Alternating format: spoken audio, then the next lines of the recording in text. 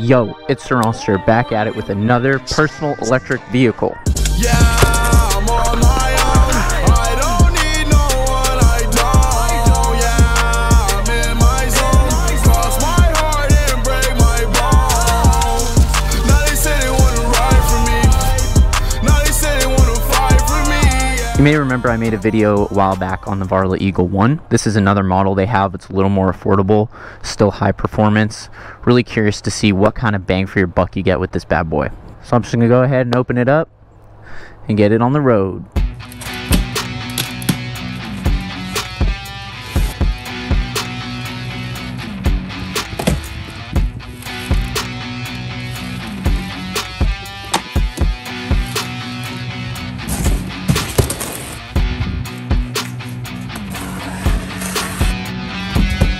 Alright, so the Eagle 1 had a red frame that matched my Sur perfectly. This one's like a turquoise. It's actually a really nice color. It comes with a lock. No way. A little multi-tool, also nice touch. Looks like some spare brake pads in there too.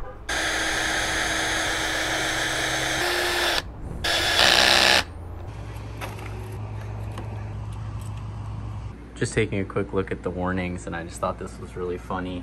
Wheeling is prohibited, and do not ride with one hand. That is probably the best piece of advice you can get for these scooters.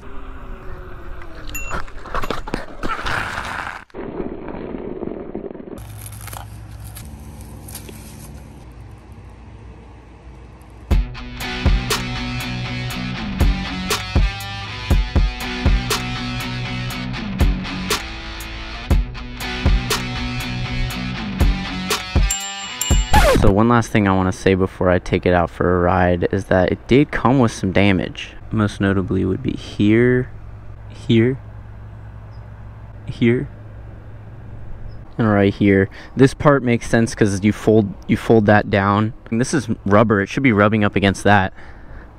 So I don't know why it's so scratched up. If I purchased this scooter, I'd probably send them an email and see what they can do. One thing I really do like though are the fat tires. They're actually...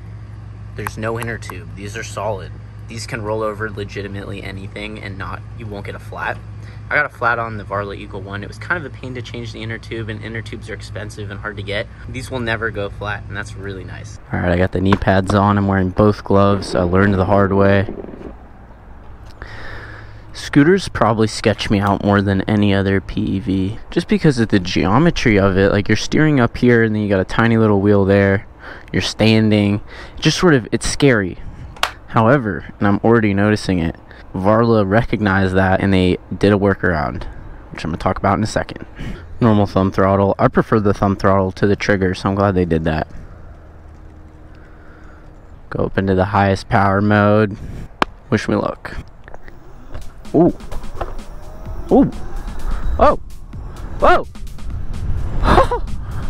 Oh my god. This is much faster than I was expecting. I'm gonna pass this car. They said this was slower than the Varla Eagle 1.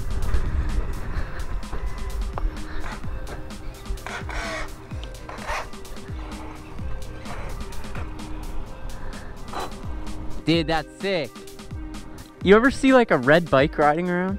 Red bike electric? Yeah. Doing wheelies? Yeah. I'm really shocked. I'm genuinely shocked how strong this is.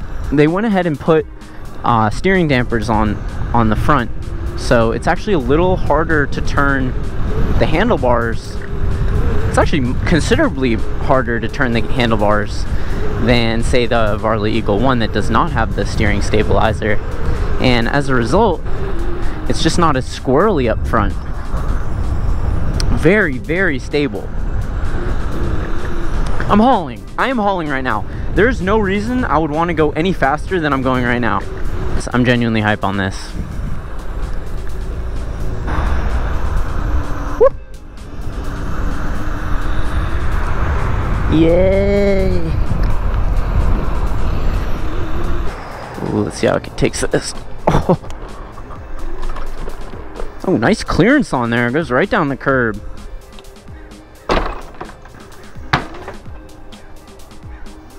Yeah. I was thinking since this is the more budget model that Varla offers that it would be a little underwhelming compared to the Eagle One, which I had the opportunity to review already, but this blew my mind. Very happy with this. I think for the steering stabilizer alone, I would choose this over the Eagle One, even though the Eagle One's considerably more expensive. This goes more than fast enough, and it's got the tires that don't go flat. It's like the ultimate urban commuter right here, seriously. I got one more thing I want to do before I sign off. I'm gonna have to do it tomorrow. I'll see you then. Alright, day 2 with the Varla Pegasus. I wanted to try something fun, mix it up a little bit. So I got a little idea. Let's see how it works.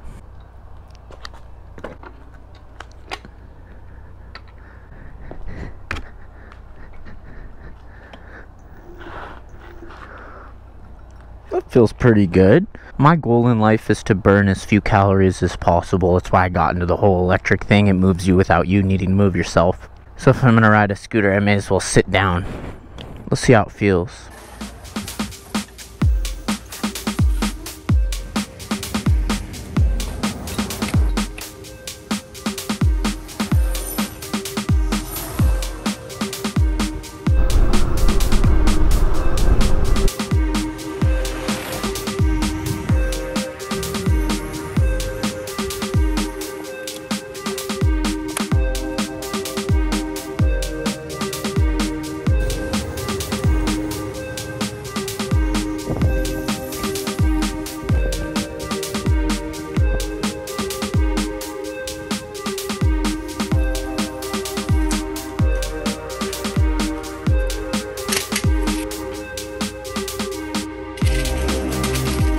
That was fun, putting a little makeshift seat on the scooter. It works. It's not safe by any means, but it works. Just one last thing before I sign off. I'm gonna go ahead and stab the tires and make sure that they truly don't go flat like I was told.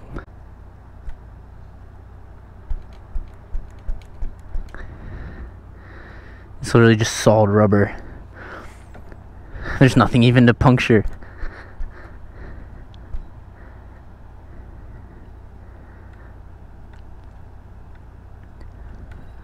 I think anything with wheels should have wheels like this, ones that don't go flat. Massive shout out to Varla for sending this my way. There should be some discount codes in the description below. As always, thank you so much for watching. Appreciate all the support. Got some good stuff coming your way, and you know what that means. So stay tuned. Yeah.